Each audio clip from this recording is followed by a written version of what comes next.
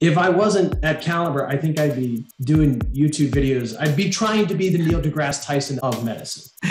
Yeah, science fiction. But then it's just like, come on, guys, we're taking out T cells and re-engineering them. This is science fiction.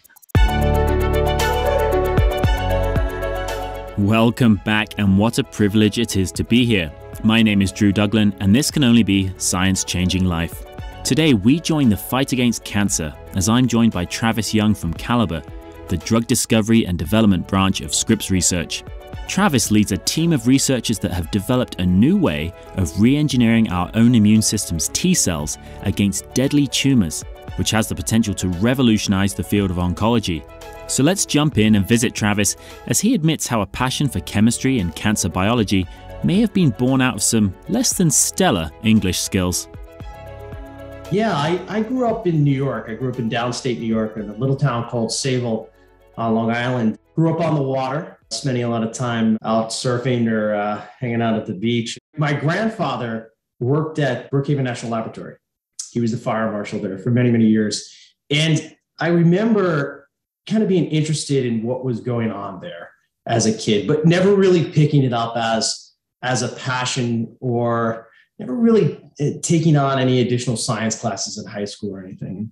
When I went to go to college, I actually enrolled as a computer science major. You know, it was right after the .com bubble. And I was like, this seems to be where the jobs will be when I get out of college. And the first year I was sitting there with my roommates at lunch, and they were all doing the New York Times crossword puzzles.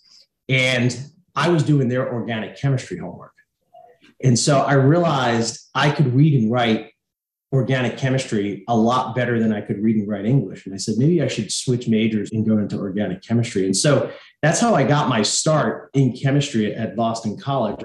Wow. So it seemed like maybe organic chemistry kind of came naturally to you then. Yeah. Or I'm just terrible at English. So how did you get involved in cancer research? Was that via chemistry or what? You know, I did my PhD with Pete Schultz, and there were so many projects that you were exposed to. We were working on everything from AMD to diabetes and everything in between. There were oncology programs there as well. And after being in Pete's group, I went and did a postdoc with Chris Walsh at Harvard Medical School, and I did natural products, more in the enzymology side of things. And those molecules are generally antimicrobials, but there's some aspect of them that has some interesting activity in cancer.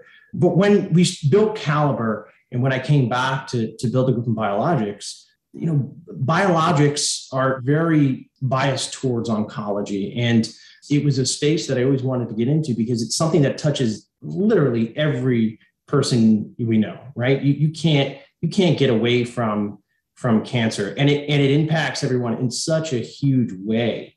I really enjoy going back through the history of cancer therapy. Siddhartha Mukherjee has that book, Cancer, the Emperor of All Maladies. I love that historical perspective, but it's so frustrating to look back at everything that we've thrown at cancer, yet the problem is still so pervasive. Right, yeah, it's such an unmet need. And the topic we're going to be speaking about today is really cancer immunotherapy. And I think a lot of people, when they think of the immune system, especially after the past couple of years, it's, you know, bacteria, viruses, keeping those guys out. But it's amazing that the immune system also seems to recognize and clear away cancer, right? Right. And it's interesting that concept of the immune system being so integral at keeping cancer at bay has been around for a long time. Back in the 19th century, William B. Coley had been treating patients with sarcoma, and he came across a patient whose sarcoma had spontaneously regressed after getting a streptococcal skin infection. And he went on to dig into literature and find these case studies of patients whose tumors would disappear after infections. And he came up with a cocktail of bacteria that he was injecting into his patients called Coley's toxins. And it was actually working. It worked really well. Well, I say it worked well. He was able to get really impressive responses from several hundred people or so but the studies were not really controlled. So you couldn't really understand how well it was working. And at the time, radiation was becoming the favored method of treating cancer. And so that really took hold in the medical community. And his work was really just dismissed for many, many years. And then after World War I, mustard gases became appreciated on how they could be used as a cytotoxic chemo. And so his work was kind of ignored for a long time. And we've had this renaissance in the last 30 years of understanding how to use the immune system to fight cancer. And it's become appreciated now that cancer is just as much of a disease of the immune system's inability to recognize a malignant transformed cell as it is a disease of the cell itself becoming malignant. Wow, that's amazing. I never actually thought of that sort of the advent of radiotherapy and chemotherapy sort of kept the immunotherapy possibilities in the shadows. Yeah. And so traditionally people talk about that in terms of pillars of cancer therapy. And there's 4 or 5 pillars of cancer therapy. Surgery was the first pillar of cancer therapy around the turn of the last century. That was all they could do, is radical resections of the tumor and any mass that was around it, any tissue that was around it, to try to keep any type of metastasis at bay.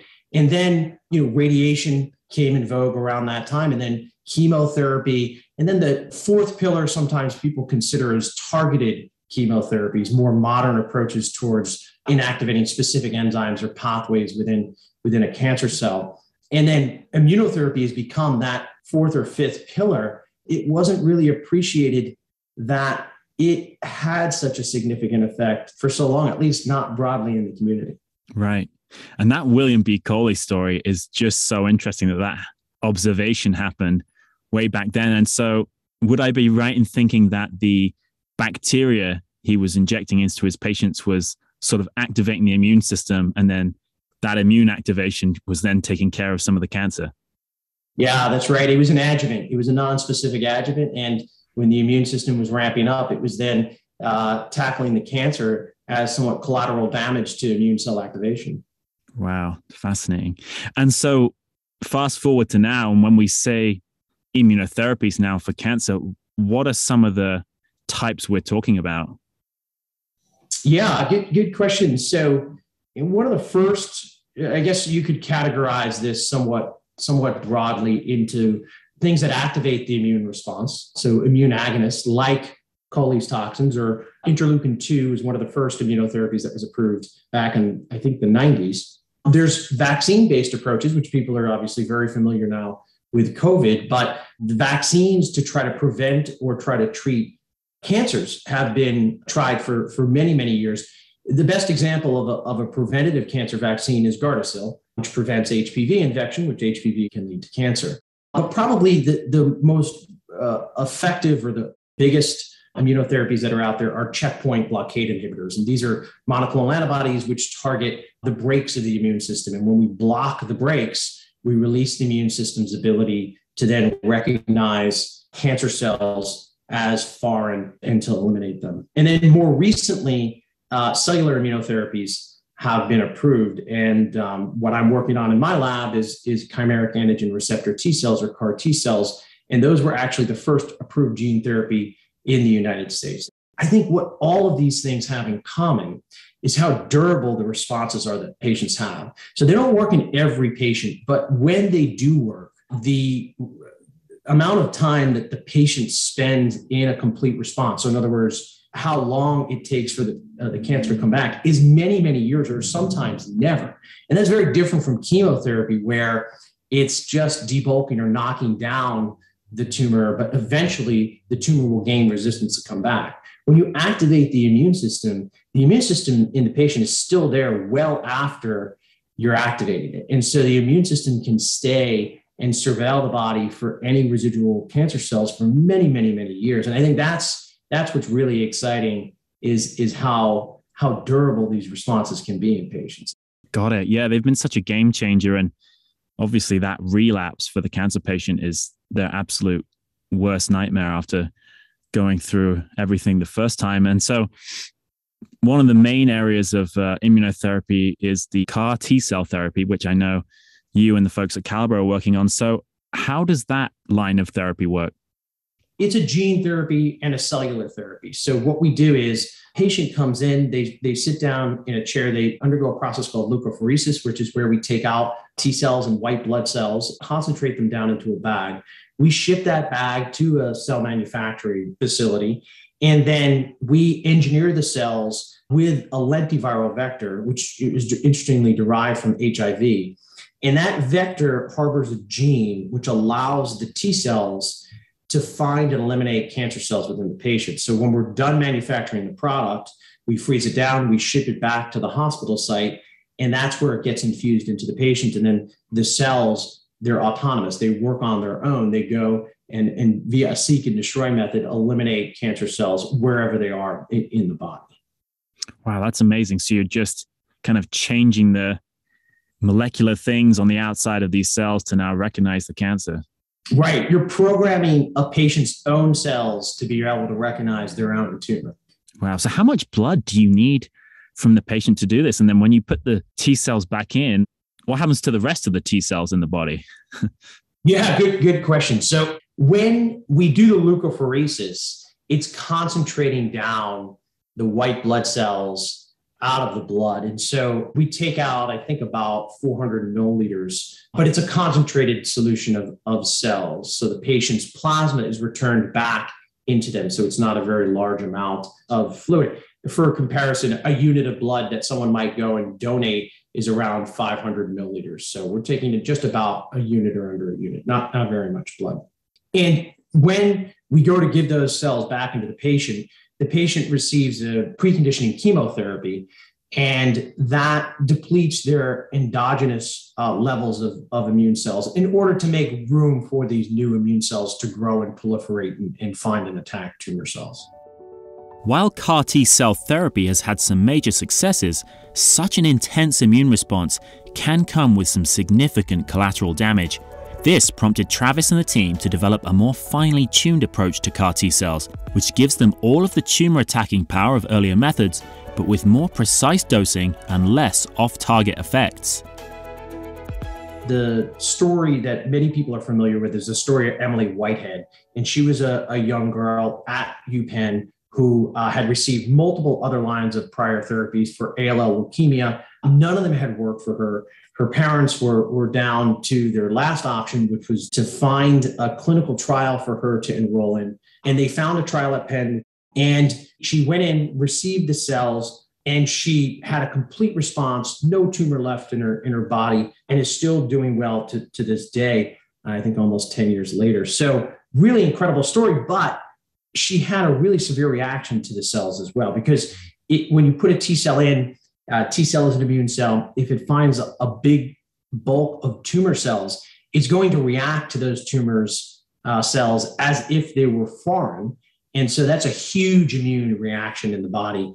And patients can get very sick in something called cytokine release syndrome, or patients have died because it causes brain swelling as well. And cerebral edema is a really big problem.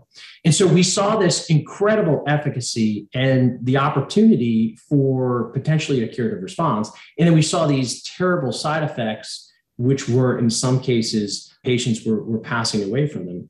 And we said, how can we marry something which is going to be really efficacious like this, but with greater safety and perhaps greater versatility, because right now it was just working in ALL leukemias and lymphomas. And so we came up with what's called the switchable CAR T cell platform.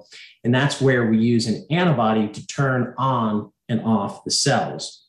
And so now the cells are given to the patient, but the cells are inert, essentially. They're off.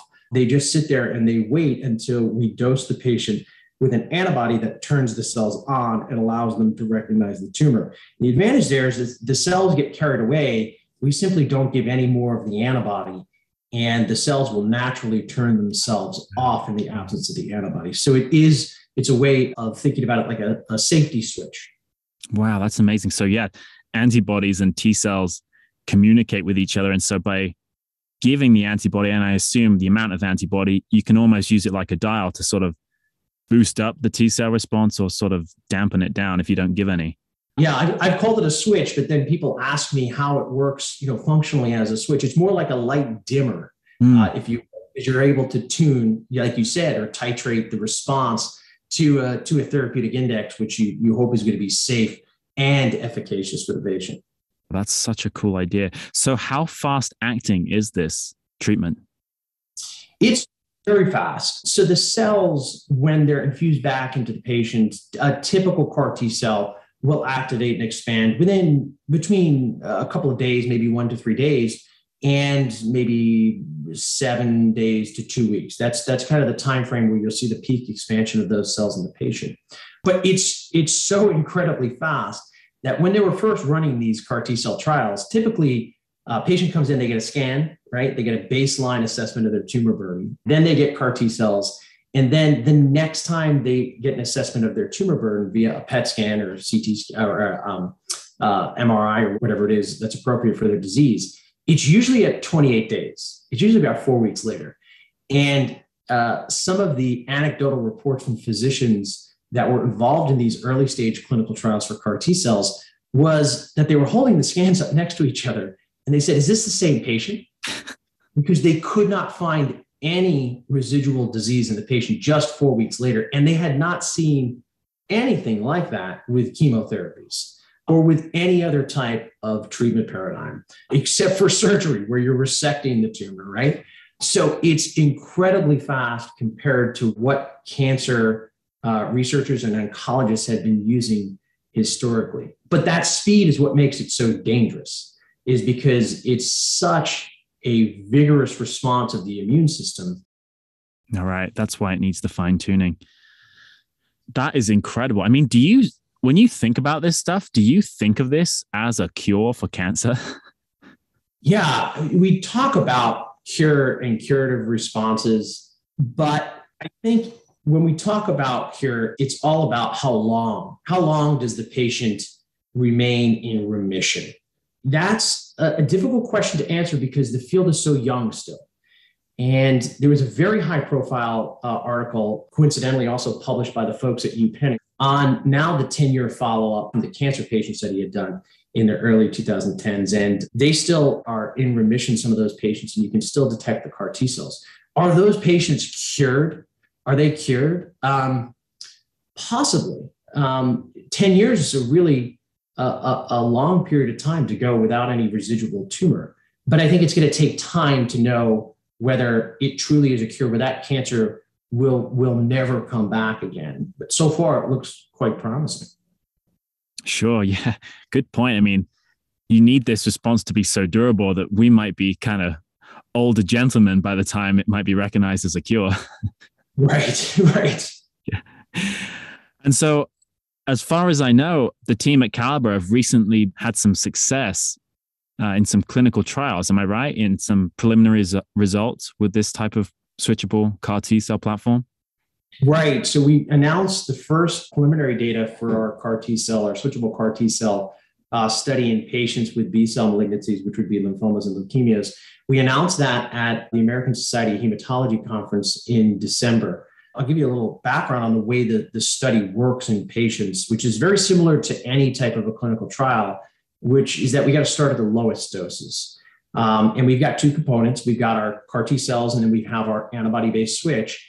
And so we started with the first cohort at the very lowest dose of both, because we wanted to make sure, first and foremost, that it was going to be safe to administer to patients. And so, we were really pleasantly, I don't want to say surprised, because that would suggest that we didn't think this was going to work at the lowest doses, but we were very impressed, including myself, at how well it worked at the lowest dose. So 2 of the first 3 patients at the lowest doses experienced complete responses of their tumors. And so it was really remarkable and really gratifying to see. We started this project almost 10 years ago. So after 10 years of working on something, to finally get it into patients and to see such a robust response in just the first couple of patients, it was a great moment for the entire team that had worked on this. Definitely. Yeah. It sounds quite emotional, actually. And did you see any negative side effects? We did see what we call low-grade cytokine release syndrome and low-grade what the field calls ICANS, which is a type of neurotoxicity. Generally, when they're low-grade, it can be as mild as a fever, and it is indicative that these cells are active and they're working.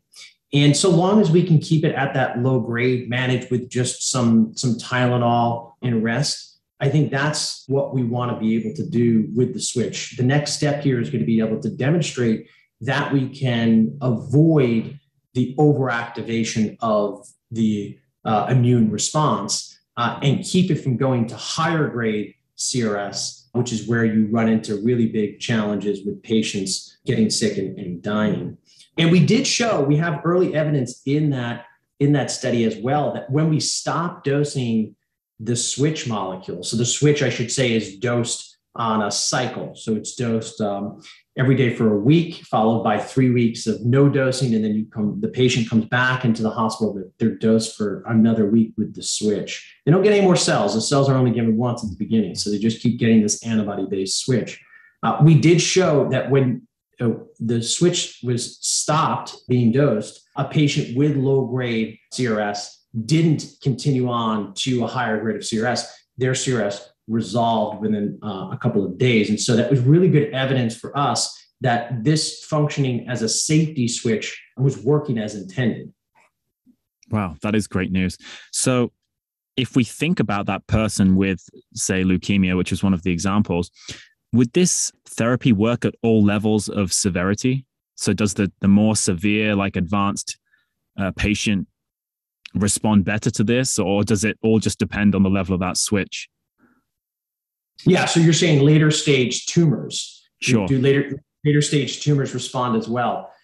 We don't know yet. We haven't enrolled enough patients to know that. You could think about this in a way in which the ability to tune or titrate the level of therapy would be very effective in hyper-personalized medicine, where somebody comes in with a tumor and that's very large, and perhaps you dose the appropriate amount for that tumor. That's a possibility in the future, and it's certainly enabled by the technology.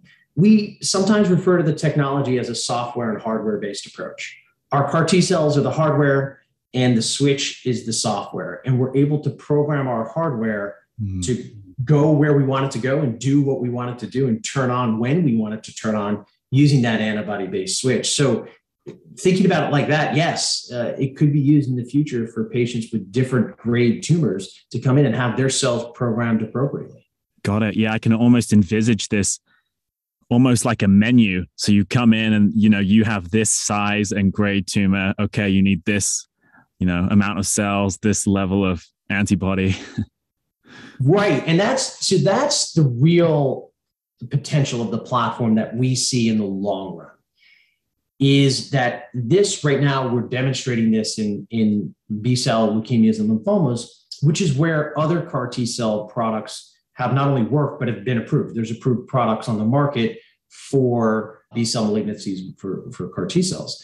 And so we know it's a very competitive landscape, and we know patients will have other options in that space.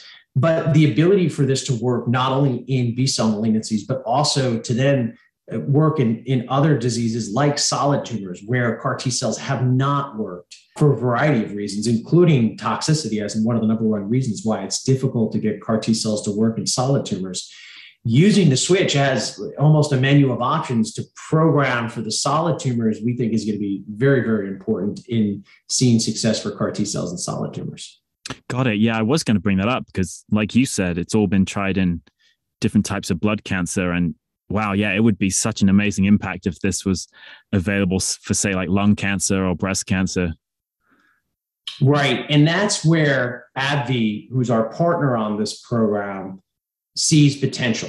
They are very interested in taking this into solid tumors. So they're working with us on a suite or a menu of options of different switches for solid tumor indications, so that, once we're successful in our B-cell malignancy trial, that will enable them greatly in their solid tumor trials, because we'll have a really good understanding of how those cells behave in patients. And now they're just going to take that hardware and they're going to program it with a different software. Wow, fascinating area. Looking even further ahead, I do have a crazy idea for you. Do you think this type of therapy would be feasible for people with different autoimmune diseases? Because I know we have other types of T cells, ones that help sort of dampen our immune system, like our regulatory T cells. So do you think there's any way we could re-engineer those? Yeah, that's a really interesting idea. And I have a collaboration with Dwight Kono at Scripps on using CAR T cells for patients with lupus. So I think that the way that we built this platform, it's agnostic to cell type. Right now, we're putting it into effector cells to effector T cells to eliminate cancer cells. But like you said, you can also envision doing this in regulatory immune cell types or in other effector cell types for other types of cancers. And, the potential there could be really, really broad. Wow. Yeah. This seems really, really promising for the future. Yeah. The field is at this incredible inflection point right now with immunotherapies. It'll be really exciting over the next several years to see where it goes. When chemotherapies first started being used, it was tried one at a time, and it took a long time to figure out which chemos worked in which cancers. And then combos started to occur. And now, if you hear about any patients early or their first stage chemotherapies, they're all acronyms, right? Because they're all so many different chemos that are involved in a combination. It's going to be the same for immunotherapies. We're using CAR T cells right now and switchable CARs, but over the next 10 or 20 years, we're going to see combinations of all of these different types of immunotherapies, which is going to make them all the more effective. Hopefully, it won't just be a selective number of patients who have that really durable response last 10 years that we're reading about in the news, but it's going to be the majority of patients have that really durable response. It really is life-changing work. I can't wait to see all the successes, which I'm sure are only sort of a few years away. Yeah. Cool. Well, when you're not in Calibr and, working hard on these gene therapies, what are your other passions? You mentioned that you may or may not be wearing board shorts right now. So have you been surfing lately? Yeah. So I get out in the water. I try to get out in the water a couple of times a week. We've got 2 little ones at home now. We've got a 1-year-old and a 3-year-old who keep us busy. Yeah. And so hopefully I'll get them in the water in the next couple of years, and then they can join me in the mornings. Oh, that would be so cool. Yeah. I was just at the conference up in the mountains and managed to get out and snowboard for a few days. And it was amazing seeing, must have been like a couple of 3-year-olds just being sort of taught to snowboard. And definitely inspiring. I could see you with your little ones and those little surfboards. It's so cool because they've got such a low center of gravity, and it doesn't seem like, when they fall, they don't have very far to go. Yeah, that's why it's easy. It's easy to learn at that age. I feel like by the time you get to be an adult, the snow looks very, very hard. I feel it looks way harder than it does when you're a kid. Cool.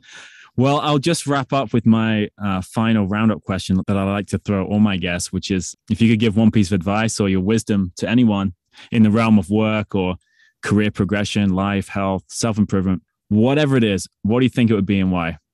I got to sound like some type of a sage here. Instead, I'm going to steal somebody's quote. When folks come into my office and we're talking about projects, I tease them a lot. I say, in God we trust, all others must bring data, which is actually, I think there was a statistician named Edward Deming who originally said that. It's not a religious statement at all. But what I explain to people is you put all of your beliefs, your preconceived notions, your prejudices, everything else aside when you're doing science, everything that's going to cloud your thinking, and just isolate it down to what is the data, what are you working on, and what is the long-term goal of what we're doing.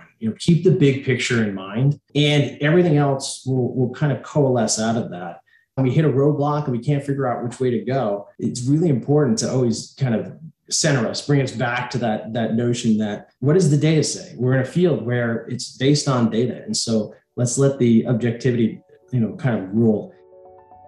Sage wisdom indeed there from Travis, and I must thank him and all the folks at Calibr and Scripps Research working in this space, dedicating themselves to improving the lives of patients everywhere who may have very little options for treatment. Remember that you can show us your appreciation by giving us a review and a rating on your podcast app of choice. Every little helps so that we can continue to bring you this content. We'll have more links to Travis's work in the show notes, as well as links to our Scripps Research magazine, so remember to check those out. And so until we meet again for more cutting-edge science, stay curious and be well.